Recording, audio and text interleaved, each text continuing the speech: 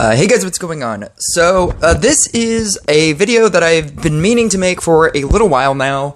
So the history of this is that a couple of tier lists ago, somebody told me that I should separate legendaries and legendaries from all the commons, rares, and epics, and I thought that like you could just do that in your head. Like, this is an entire tier list of everything. Like, why don't you just, it's all there. Like, why don't you just separate it in your head? And then what ended up happening was there were so many, commons, rares, and epics that were actively moving into, being really good cards to where every common, rare, and epic that wasn't a meta card, just got relegated to being an F tier card, basically. And so then I thought to myself, and I was like, you know what, I should do a separate tier list for each thing. That and the videos were getting way too long. I had so many thoughts on every legendary and then every common and then every rare and then every epic. It was a lot. And so then the 24.0 comes out and I start to question whether or not I should even do a tier list, specifically because most of my thoughts from the last tier list would just carry over to this one.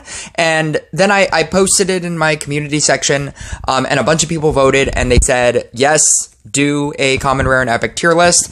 It gets significantly less views than a legendary, obviously, but because everybody said that they wanted one, I tried to figure out some creative way that would make me not feel like I'm just repeating myself from the 23.0. And so I created a separate, my legendary 24.0 tier list, I created a separate subcategory above S tier, and that is meta supports. I wanted to leave this on the page for a little while so that you could screenshot it if you wanted to, but let's get into this. So, meta supports are actual cards that are being used in meta decks. Decks that are at the top of the list, whether or not they are just a regular, they're all just regular support cards. None of them are DPS cards because you should not be using commons, rares, and epics to as your DPS card. I really want to emphasize that none of the cards that you should be using in any serious way should be a common, rare, and epic. And I'll get into that.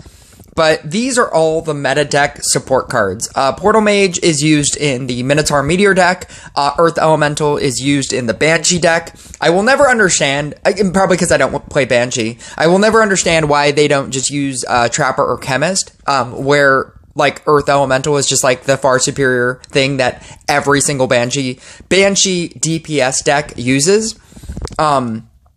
I suppose whenever I max out a Banshee and I start using it and I start trying to use Trapper and Chemist, I'm just going to be like, oh wow, Earth Elemental does actual damage and it does the same thing and it does it better. I don't know. But I do know that I can understand that, the Banshee deck uses that as its sole support card, and it does large quantities of damage. Grindstone is obviously Boreas Grindstone.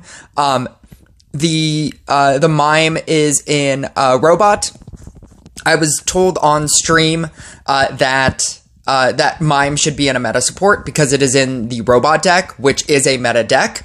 And then obviously Chemist and Sharpshooter are used in basically every deck. I'm doing this post 24.1 patch, so Chemist and Sharpshooter have both been nerfed, but I still think that there's nothing else that does it.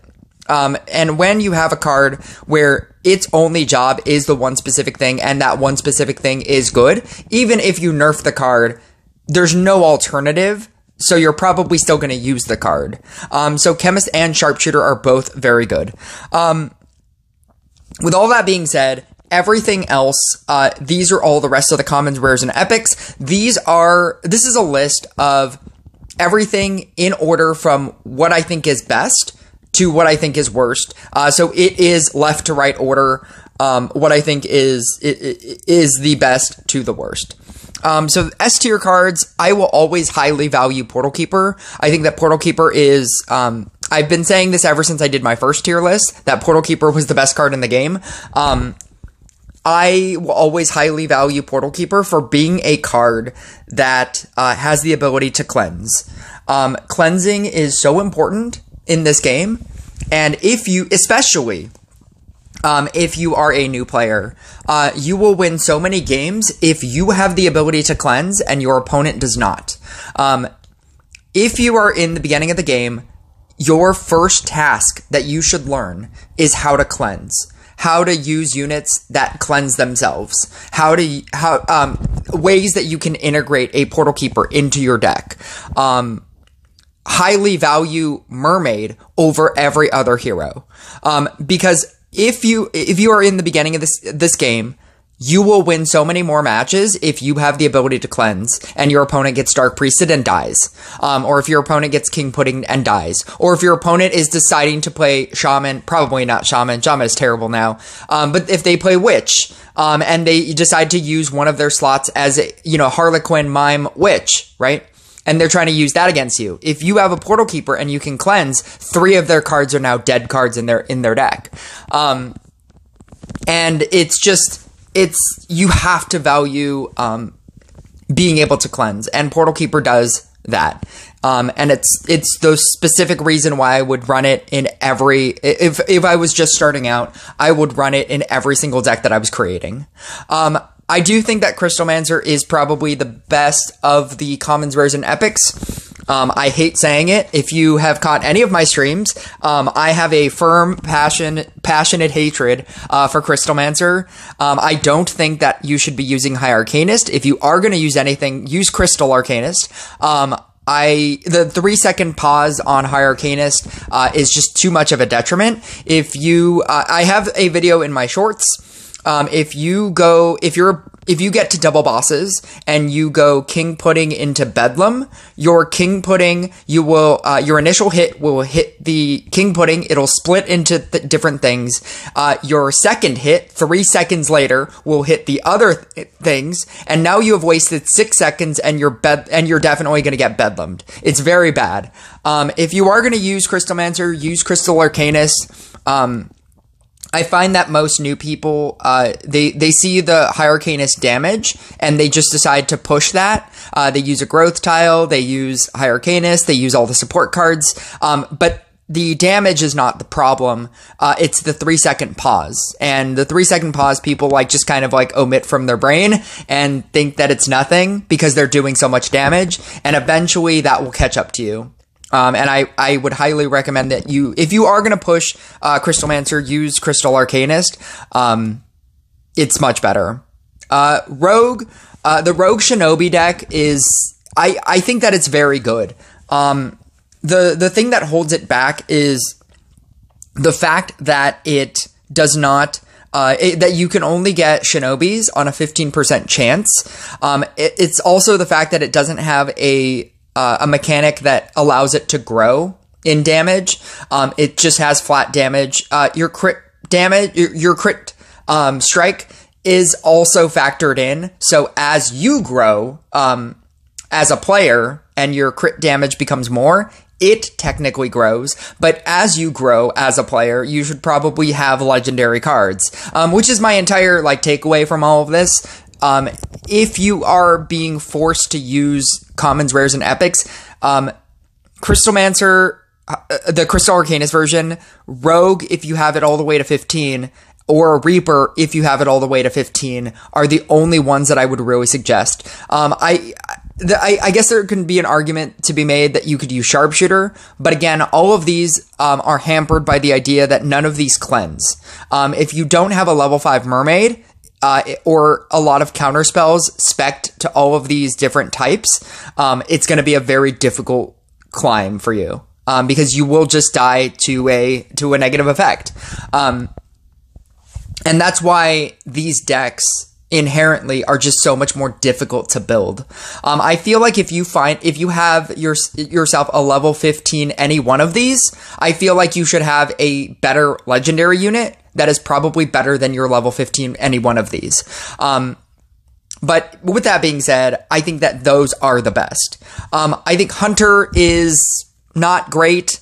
I think that I'm in an S tier I'm in the S tier of this, and I'm already saying that Hunter is not amazing. Hunter is a support card. I know that you can look at it as a DPS card because it does damage, and then you can use the right side where it does increasing damage, or it might be the left side. Where you can get increasing damage every trophy that you get.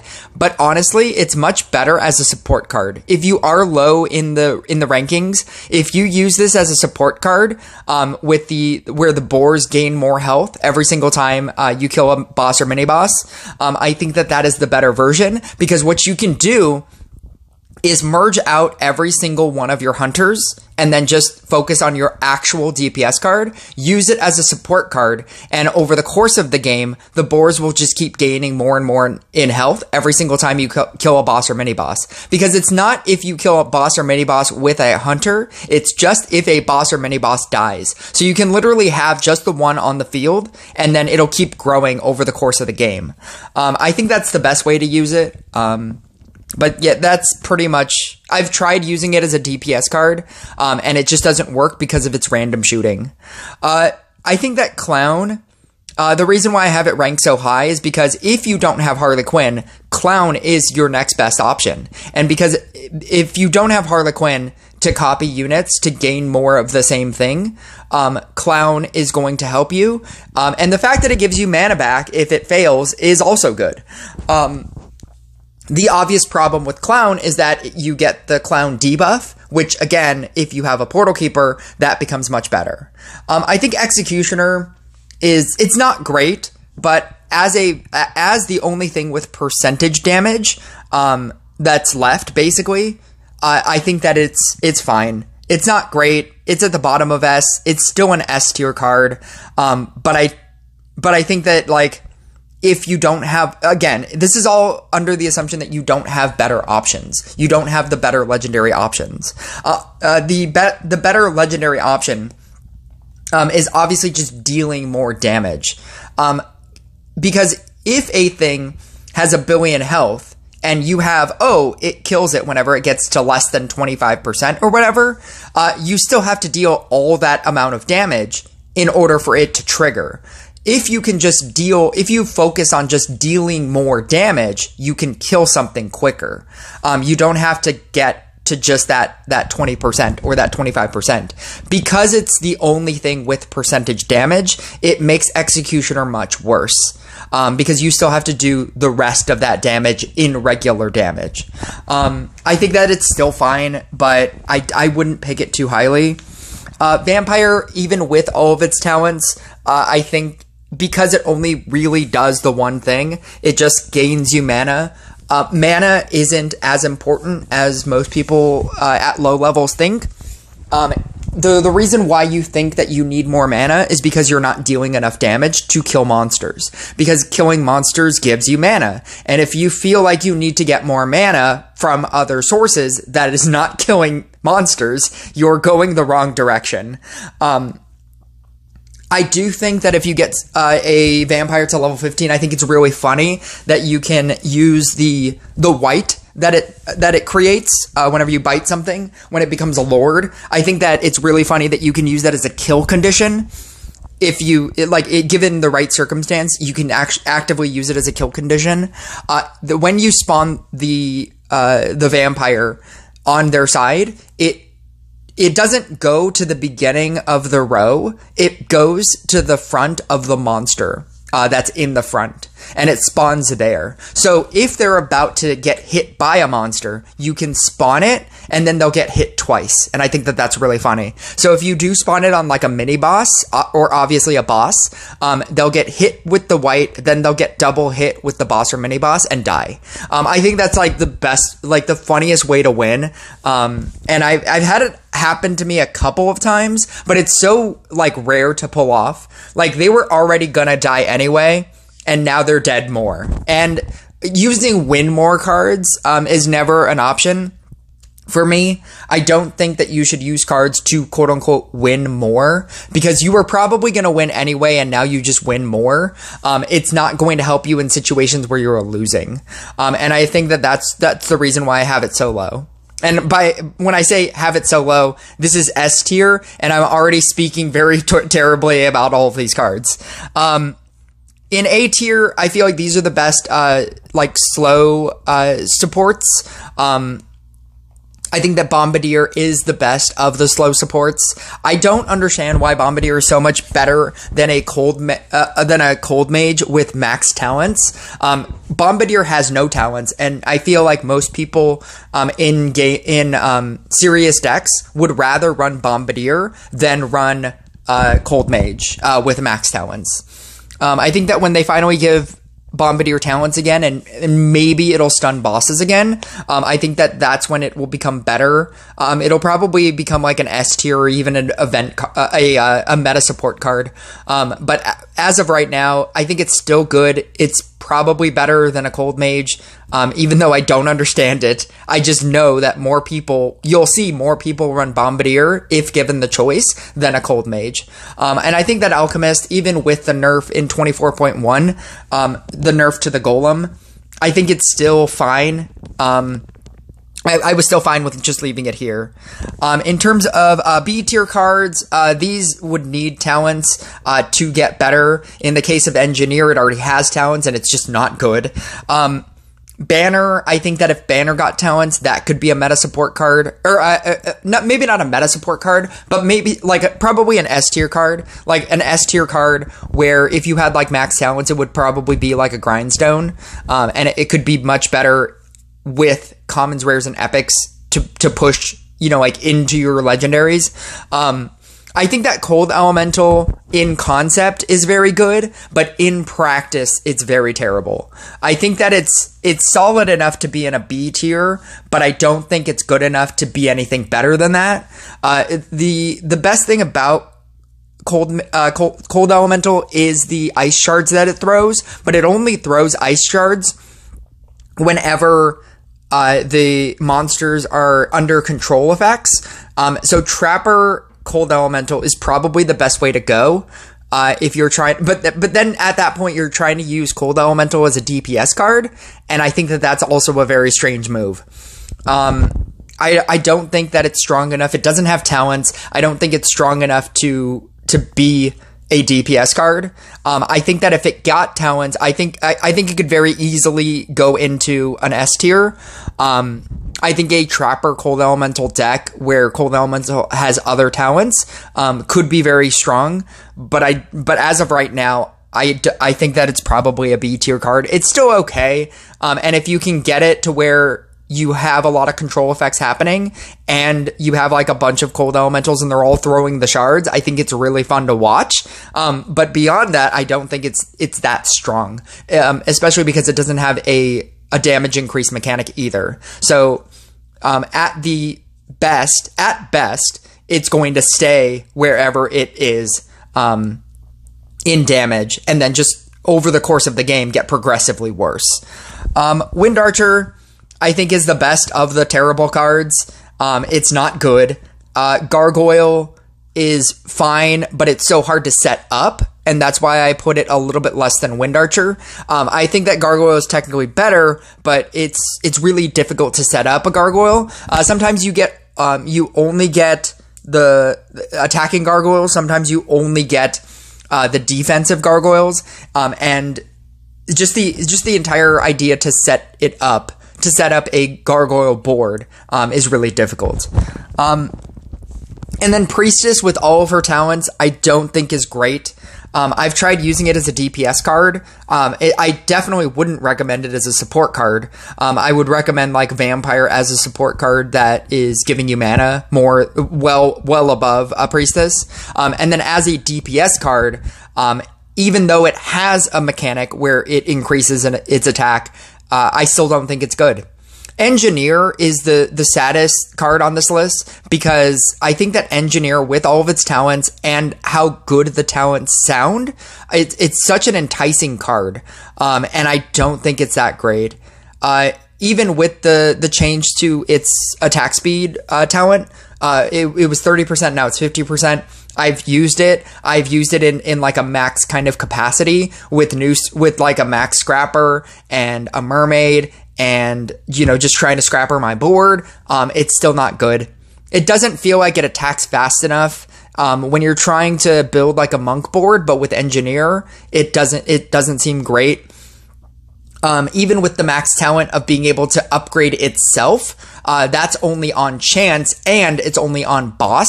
And now with the games being much quicker than they used to be, you're not getting as many bosses to build up your chance to level up. And you're getting a lot. You're getting a lot less bosses for you to be able to upgrade your field. So for that reason, I don't think it's that great. The C tier cards, these are just like, this is one step above F. Like, I wouldn't recommend these at all. Cauldron and Zealot are both very tied together. Zealot is so bad. It's not, don't use Zealot. I think that I would use Catapult or Pyrotechnic over Zealot. Or any of these above DPS cards. Thunderer is fine. It's a step above a Lightning Mage, but now with the J change, those cards aren't even good or viable at all in DPS decks. I feel like if I did this tier list before when J had the Crackshot ability, that was much better. I think those would have scored much higher, but now that Crackshot is not great anymore, those are now basically back to where they used to be. I think that Cauldron, even though it's one of the first mana givers that you have, it doesn't really deal damage. And even though it has the level up mechanic that is very enticing as a level 15 ability, I don't think that the level up mechanic is good either, because one, you only have a small chance to get it in the first place, and two, it's random. So sure, you want more Cauldrons on the field so that you have better chances to upgrade, but if you have more Cauldrons on the field, then your Cauldrons could upgrade other Cauldrons. If you have less of them, then you have less of a chance to upgrade, which then is much worse in that direction. So if you have just the one Cauldron, you're getting less of a chance, but if you have more Cauldrons, the Cauldrons can upgrade themselves. It's just like, it's a mechanic that sounds good, but it just doesn't work. I think Catapult with the change is much better, where as you upgrade it, it shoots quicker, but it's static damage, and it's just not good. Sentry is a card that sounds like it should be good, and I think with talents and a rework, maybe it could be good, but as it is right now, I remember when I was climbing on my separate account to get to League 5, so that I could get the duck. Sentry, even in the beginning of the game, when you first start, is not great. It sounds like such a good card that it has increasing attack speed as it quote unquote levels up, and it never feels good. I would rather use like a base level engineer than a Sentry. And then as far as like the F tier cards, this is also in order of what I would use from best to worst. Lightning Mage, because it attacks 3 things. Fire Mage, because it attacks 2 things. Archer, because it attacks normally and has increasing attack speed. Poisoner, because it does poison damage. Thrower is random, but at the very least, it does things far beyond round 2. Ivy works until round 2, and Plague Doctor only works on the first round, and then does nothing else beyond that. And that's how I would rank the F tier cards. But yeah, like, what I want to impress upon you is please don't invest too heavily into commons, rares, and epics. I get the idea that maybe you don't have a lot of good, or you don't feel like you have a lot of good legendaries, and maybe you think that Crystalmancer is good, and it is fine to a point, and you should then stop using Crystalmancer and switch to a legendary card. Every legendary card is a better DPS damage dealer than any common, rare, and epic.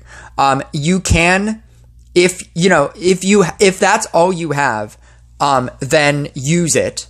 But if you have legendaries, once you start, you should focus your attention on legendaries.